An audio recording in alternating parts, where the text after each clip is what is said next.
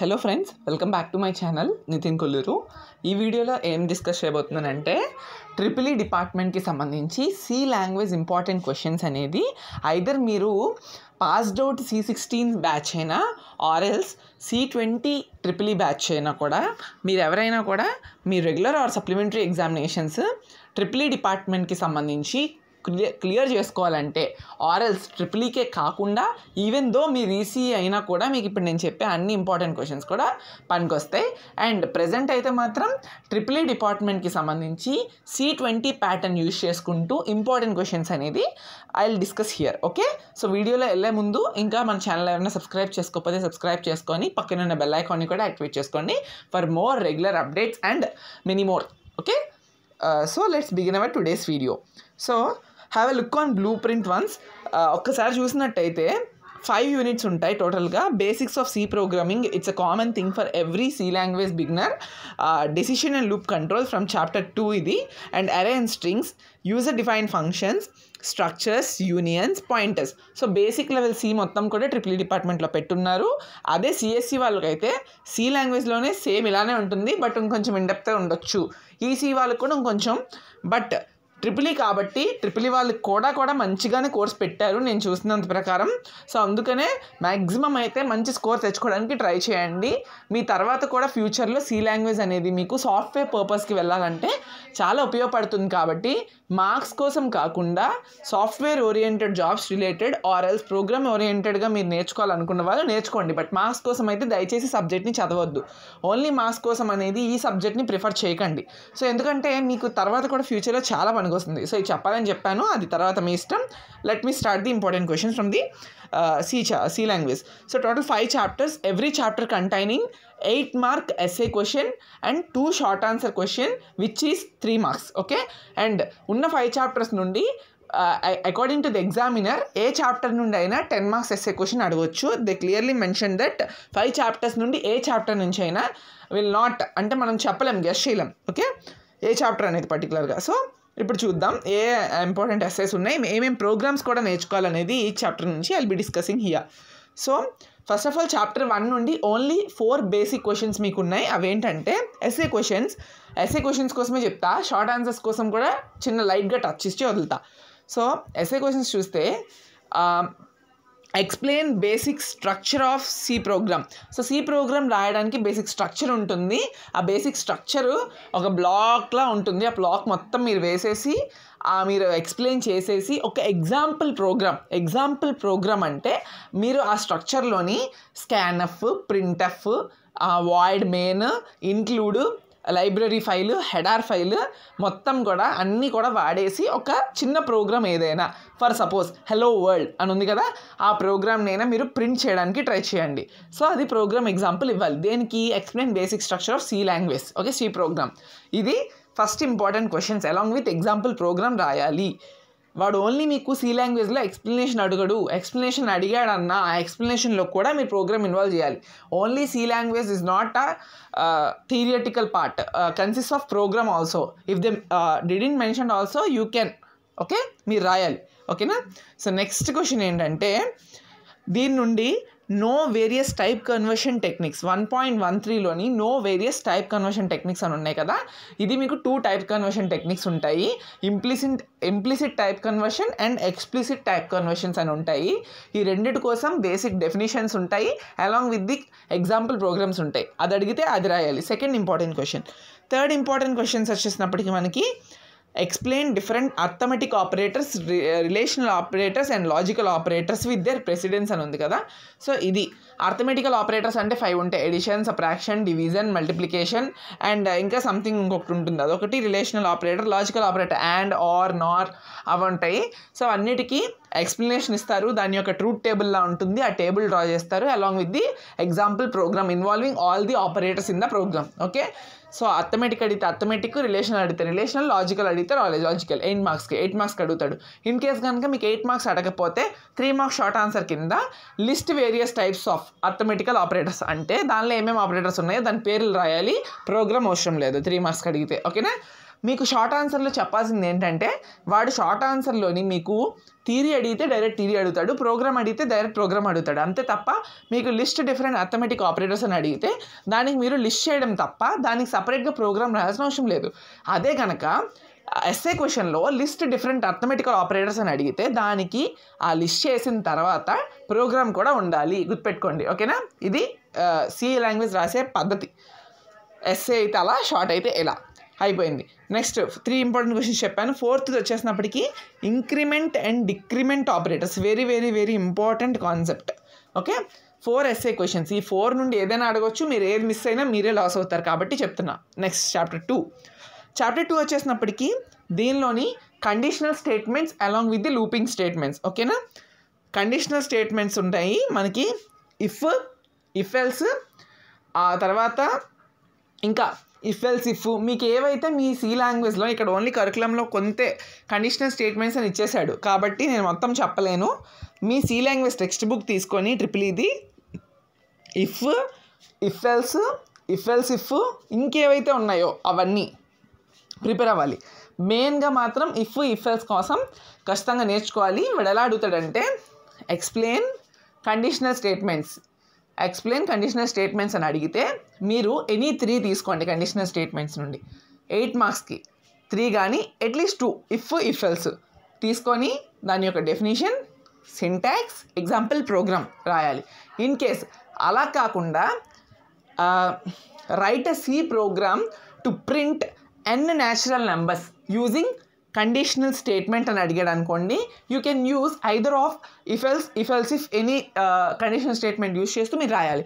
లేదా right A C program to print n natural numbers using if else అని అడిగాడు అనుకోండి, నేను ఎగ్జాంపుల్గా చెప్తున్నాను, అదే అడుగుతాడని లేదు.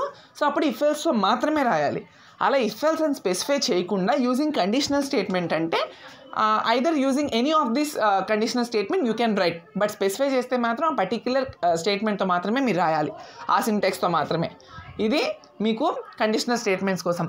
అలా ప్రోగ్రామ్ అడగకుండా ఎక్స్ప్లెయిన్ ది కండిషనల్ స్టేట్మెంట్స్ అని అడిగితే అప్పుడు మీరు ఇఫ్ కానీ ఇఫ్ ఎల్స్ కానీ 2 తీసుకొని, ఒకటే తీసుకొని రాయకూడదు, 2 or 3 తీసుకొని డెఫినేషన్ రాసి దాని యొక్క లూపింగ్ డయాగ్రామ్స్ వేసి, లూపింగ్ కాదు కండిషనల్ డయాగ్రామ్స్ ఉంటాయి, ఆ డయాగ్రామ్స్ ఫ్లో చార్ట్స్ వేసి ఎగ్జాంపుల్, ప్రోగ్రామ్, సింటాక్స్ అనేది రాయాలి. తర్వాత ఇది ఇంపార్టెంట్ క్వశ్చన్. తర్వాత switch case స్టేట్మెంట్లోని explain switch case statement అని అడిగితే మీరు ఏం చేస్తారంటే స్విచ్ కేస్ స్టేట్మెంట్ యొక్క డెఫినిషన్, ఫ్లో చార్ట్ ఉంటే flow chart, syntax, example, programme. ఆ ఎగ్జాంపుల్ ప్రోగ్రామ్ ఏం రాయాలా అని ఆలోచించకండి. స్విచ్ కేస్ స్టేట్మెంట్ యూజ్ చేసుకుంటూ ఎగ్జాంపుల్ ప్రోగ్రామ్స్ బోల్డ్ ఉంటాయి. స్విచ్ కేస్ స్టేట్మెంట్ మీకు సంబంధించి మీ టెక్స్ట్ బుక్లో ఉంటాయి. దానిలో ఏదో ఒక switch case statement example programme prepare అయ్యి వెళ్ళండి. వాడు అడగలేదు కదా అని మీరు రాయడం మానకండి. ఎక్స్ప్లెయిన్ అని అంటున్నాడంటేనే అలాంగ్ విత్ ప్రోగ్రామ్ అని అర్థం. అది switch case statement, conditional statement. Looping, right C program explain looping statements అని అడుగుతాడు. అప్పుడేం చేయాలి? లూపింగ్ అంటే for loop, while loop, do while loop. ఈ 3 కోసం definition, syntax, example, programme. Direct 8 mark question రాసేస్తారు. In case ఇప్పుడు ఇంపార్టెంట్ ప్రోగ్రామ్స్ ఉంటాయి ఈ చాప్టర్ నుండి, అవేంటనేది ఒకసారి పెన్ పట్టుకొని నోట్ చేయండి, చెప్తా. Factorial of a given number using any of the loops are using for loop. ఓకేనా? Factorial of given number, right A C program to find factorial of a given number. అది using for loop ఎక్కువ అడుగుతూ ఉంటాడు. In case looping అనేది మీకు mention చేయకపోతే while are, do while are, for loop ఏదో ఒకటి యూజ్ చేస్తూ మీరు చెప్పవచ్చు. తర్వాత write a C program to find Fibonacci series, okay, using any loop. తర్వాత write a C program to find Armstrong number. Very very important programmes మాత్రమే చెప్తున్నా, ఇవన్నీ లూపింగ్స్ ప్రోగ్రామ్స్. ఇవన్నీ లూపింగ్ అంటే ఫర్ కానీ, వైల్ కానీ, డూ వైల్ కానీ. Armstrong number, Fibonacci series and along with the factorial. ఇవి 3 programmes for the looping. And కండిషనల్స్కి వచ్చేసినప్పటికీ C program to print n natural numbers, అదే ఇఫ్ ఎల్స్ ఉంది కదా. C program to print even are add of a given number. తర్వాత C program to find given number is a leap year are not. C program to find given number is even are add. Okay, రిపీటెడ్గా చెప్పినట్టున్నాను. Even are add. తర్వాత negative number are positive number, are leap year are not, ఇవి conditional. And print n natural numbers, ఇవి conditional స్టేట్మెంట్కి సంబంధించి 4. తర్వాత conditional స్టేట్మెంట్స్లోనే మీకు if else ఇఫ్లోనో దేనిలోనో find biggest of 2 numbers, find biggest of 3 numbers అని ఉంటాయి. So ఇది కూడా మీరు ప్రిపేర్ అవ్వాలి, ఇవన్నీ ప్రోగ్రామ్స్ ప్రిపేర్ అవ్వాలి. సో నేను చెప్పేస్తున్నాను అనుకోకండి, ఇవన్నీ ప్రోగ్రామ్స్ మీరు ఖచ్చితంగా ప్రిపేర్ అవ్వాలి. ఓకే, ప్రిపేర్ అయితేనే పాస్ అవుతారు. ఇన్ కేస్ మీకు లూపింగ్ స్టేట్మెంట్స్ నుండి, కండిషనల్ స్టేట్మెంట్స్ నుండి మీకు లైక్ ఏమంటారు, అది డైరెక్ట్ క్వశ్చన్ ఇవ్వకుండా థియరిటికల్ క్వశ్చన్ ప్రోగ్రామ్ ఇస్తే మాత్రం ఇవే అడుగుతాడు. సో మీరు ఏది prepare అవ్వాలనేది me choice. Conditional and looping okay question కాబట్టి కండిషనల్ ప్రిపేర్ అయితే లూపింగ్ ప్రిపేర్ అవ్వకండి, లూపింగ్ ప్రిపేర్ అయితే కండిషనల్ ప్రిపేర్ అవ్వకండి, ఫర్ యువర్ టైం మినిమైజేషన్. ఓకేనా, టైం తగ్గించుకోవడం కోసం మాత్రమే. నెక్స్ట్ థర్డ్ చాప్టర్ అయిపోయింది. First chapter, second chapter importance చాలా చెప్పా. థర్డ్ చాప్టర్లో మీకు స్ట్రింగ్స్కి యారేస్కి సంబంధించి, స్ట్రింగ్స్ అయితే మాత్రం ఈజీగా అడుగుతాడు, ఏముండదు. స్ట్రింగ్ హ్యాండ్లింగ్ ఫంక్షన్స్ కోసం మీకు అడుగుతాడు. Okay, different string handling functions ఉంటాయి. ఎస్టీఆర్ క్యాట్ అని చెప్పి, కాన్ క్యాట్ అని చెప్పి చాలా స్ట్రింగ్ హ్యాండ్లింగ్ ఫంక్షన్స్ ఉంటాయి. అవి దాని యొక్క సింటాక్స్ రాసేసి దాని ఎక్స్ప్లెనేషన్ ఇచ్చేస్తారు డైరెక్ట్. ఇన్ కేస్ అది అడగకపోతే స్ట్రింగ్ నుండి ఒక ప్రోగ్రామ్ అడుగుతాడు. Implement programme using string functions, find the length of the string. ఓకేనా, find the length of the string. ఓకేనా, ఒక స్ట్రింగ్ మీకు ప్రోగ్రామ్ ఇచ్చేసి ఆ స్ట్రింగ్ యొక్క లెంత్ ఫైండ్ చేయమని అడుగుతాడు. సో అందుకనే స్ట్రింగ్ యొక్క లెంత్ ఎలా ఫైండ్ చేయాలి, సైజ్ అనకూడదు, లెంత్ అనాలి. ఆ లెంత్ అనేది ఎలా ఫైండ్ చేయాలని చెప్పేసి మనం ప్రోగ్రామ్ ఉంటుంది, గూగుల్లో టైప్ చేస్తే మీకు బోల్డ్ అనే ప్రోగ్రామ్స్ దొరుకుతాయి. ఆర్ఎల్స్ యూట్యూబ్లో ట్రై చేయండి, ఆర్ఎల్స్ మీ టెక్స్ట్ బుక్లో అయినా ఉండొచ్చు. ఇది స్ట్రింగ్ కోసం ఓన్లీ 2 ఇంపార్టెంట్ క్వశ్చన్స్. వన్ ఈ string handling functions, another one is how to find the right C program to find the length of the string programme. ఓకేనా, స్ట్రింగ్. సో ఎస్టీఆర్ లెంత్ అని చెప్పి మనకు ఉంటుంది. ఆ సింటాక్స్ యూజ్ చేస్తూ మనకు ఆ ప్రోగ్రాంలోని చాలా రాస్తూ ఉంటాడు. సో మీరు ఒకసారి గో త్రూ అవ్వండి. అది స్ట్రింగ్స్ నుండి. యారేస్ నుండి వచ్చేసినప్పటికీ యారేస్ నుంచి ఏమడుగుతాడంటే ఏమంటారు, మ్యాట్రిక్స్ ఉంది కదా, matrix multiplication using 2D arrays అనేది సి ప్రోగ్రామింగ్ ఉంటుంది, అది ప్రిపేర్ అవ్వండి. And matrix edition using 2D arrays. So ఇది చాలా ఇంపార్టెంట్ సి ప్రోగ్రామ్స్. అది మిస్ అయిన తర్వాత, అది మిస్ అయితే ఇంకేం అడుగుతాడంటే how to initialise arrays and access array elements. How to initialise అంటే ఒక యారేలోకి నువ్వు నెంబర్స్ని కానీ ఆల్ఫాబెట్స్ని కానీ ఎలా ఇస్తావు, అండ్ అలానే నువ్వు ఇచ్చిన తర్వాత యారే అనేది అది ఎలా తీసుకొని నీకు అవుట్పుట్లో డిస్ప్లే చేస్తుంది. ఓకేనా, అది ఎలా అడుగుతాడంటే మీ question, explain how to initialise and access array elements with example programme అని అడిగితే నేను చెప్పిన మ్యాటర్ రాసి, initialise and accessing array elements కోసం మ్యాటర్ సింటాక్స్ రాసేసి ఒక ఎగ్జాంపుల్ ప్రోగ్రామ్ నీకు ఏది గుర్తుందో, ఏది అర్థమైందో అది రాసుకో. అక్కడే నువ్వు కావాలనుకుంటే ఎడిషన్, మ్యాట్రిక్స్ మల్టిప్లికేషన్ ప్రిపేర్ అయ్యి ఉంటావు కాబట్టి ఆల్రెడీ, దానిలో ఏదో ఒకటి రాసి ఇదే ఎగ్జాంపుల్ రా బాబు అని చెప్పండి, అంతే, అంతకుమించి ఏం లేదు. That's it. సి ప్రోగ్రామింగ్ అనేది చాలా important. And the same time prepare అవ్వకపోతే పెన్ను కూడా కదలదు. ఓకే, సింటాక్స్లు రాకపోతే పెన్ను ఎక్కడ కదలలేదు, సో రాదు. అది థర్డ్ చాప్టర్. ఫోర్త్ చాప్టర్ నుంచి వచ్చేసినప్పటికీ ఇక్కడ ఏమిస్తాడంటే యూజర్ డిఫైన్ ఫంక్షన్స్ ఉన్నాయి కదా. సో యూజర్ డిఫైన్ ఫంక్షన్స్ నుండి మీకు ఒక ప్రోగ్రామ్ అడుగుతాడు. యూజర్ డిఫైన్ ఫంక్షన్స్ నుండి ఖచ్చితంగా ఒక ప్రోగ్రామ్ ఉంటుంది. సో ఆ ప్రోగ్రామింగ్ అనేది మీరు ఖచ్చితంగా ప్రిపేర్ అవ్వాలి. అది ఏ ప్రోగ్రామింగ్ అడుగుతాడు అనేది నాకు కూడా తెలియదు. సో నేనే చెప్తున్నాగా, తెలిస్తే మీకు చెప్తాను. సో యూజర్ డిఫైన్ ఫంక్షన్ నుంచి ఖచ్చితంగా ఒక ప్రోగ్రామ్ ఉంటుంది. ఆ ప్రోగ్రామ్ అనేది మీ టెక్స్ట్ బుక్లో ఉంటుంది, EEE డిపార్ట్మెంట్ టెక్స్ట్ బుక్లోనే ఒకసారి చూడండి. ఓకేనా, అది ఇంపార్టెంట్. తర్వాత పాసింగ్ సంథింగ్ ఉంటుంది, మీకు ఇక్కడ చూపిస్తాను 1 minute ఆగండి. ఈ 5th చాప్టర్ నుండే మనకి passing parameters to the function అని చెప్పి మనకి ఒక కాన్సెప్ట్ ఉంటుంది. Pass by value, pass by reference అని చెప్పి, అలాగా పాసింగ్గా చెప్పాను కదా, రిఫరెన్స్ టు ఏ ఫంక్షన్ అని చెప్పి దానికి మనకి టూ ప్రోగ్రామ్స్ ఉంటాయి. ఆ రెండుటిని కూడా ప్రిపేర్ అయ్యి వెళ్ళండి. అది ఫంక్షన్స్కి very very important concept. So మీకు ఫంక్షన్స్ నుండి ఏం అడుగుతాడు అనేది మనం గెస్ చేయలేం. సో అందుకే నేను కూడా మీకు చెప్పలేకపోతున్నాను. ఇప్పుడు చెప్పిన 2 మాత్రం మీరు మ్యాక్సిమం ప్రిపేర్ అవ్వ చదవండి. ఓకేనా, ఓకే. నెక్స్ట్ తర్వాత 5th చాప్టర్ నుండి చెప్తా. 4th చాప్టర్ని ఎక్స్క్లూజివ్గా లీవ్ చేయడానికి ట్రై చేయండి. నా sincere opinion. Structures, unions and pointers నుండి మెయిన్గా స్ట్రక్చర్స్ మీద కాన్సన్ట్రేట్ చేయండి.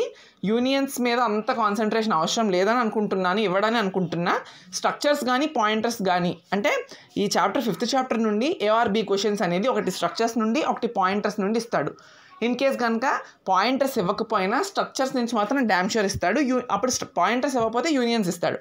స్ట్రక్చర్స్ నుండి ఏం ప్రిపేర్ అవ్వాలంటే చూడండి, explain accessing of members of a structure. ఇది very very very important concept. ఇది అడిగితే ఖచ్చితంగా అడుగుతాడు. స్ట్రక్చర్ అంటే ఏంటి? అది ఒక డేటా టైప్ అని అందరికీ తెలుసు. ఓకేనా? స్ట్రక్చర్కి ఒక కీవర్డ్ లాంటిది.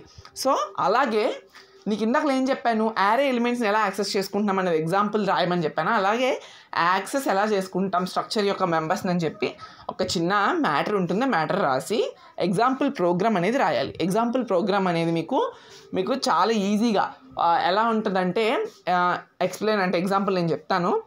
ఒక స్కూల్లో డిఫరెంట్ స్టూడెంట్స్ ఉన్నారు.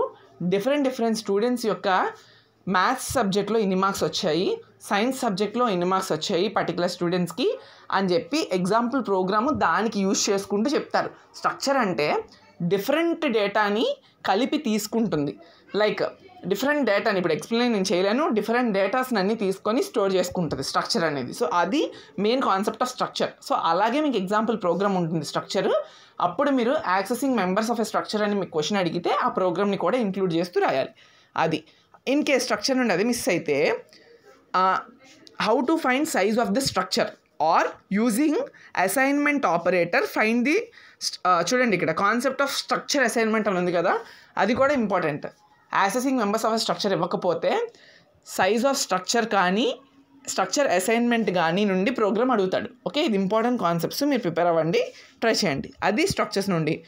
యూనియన్స్ నుండి అయితే మీరు పెద్దగా ట్రై చేయాల్సిన అవసరం లేదు. యూనియన్స్కి స్ట్రక్చర్స్కి డిఫరెన్స్ చాలా తక్కువ. మెమరీ అలొకేషన్ అనేది యూనియన్స్లో ఉంటుంది. అది మనం రిప్రజెంట్ చేస్తే చాలు.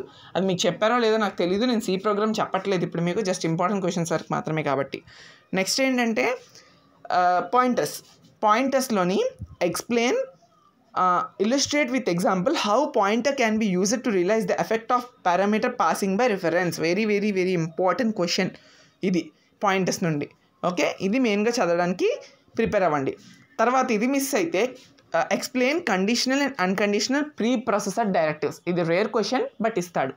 సో ఇది సి లాంగ్వేజ్కి సంబంధించి ట్రిపుల్ ఈ వాళ్ళకి ఇంపార్టెంట్ క్వశ్చన్స్. సో ఇంకేమైనా ఇంపార్టెన్స్ ఉంటే I will be sharing you. Thank you. And ఛానల్ని సబ్స్క్రైబ్ చేసుకొని ఫ్రెండ్స్తో కూడా షేర్ చేయండి.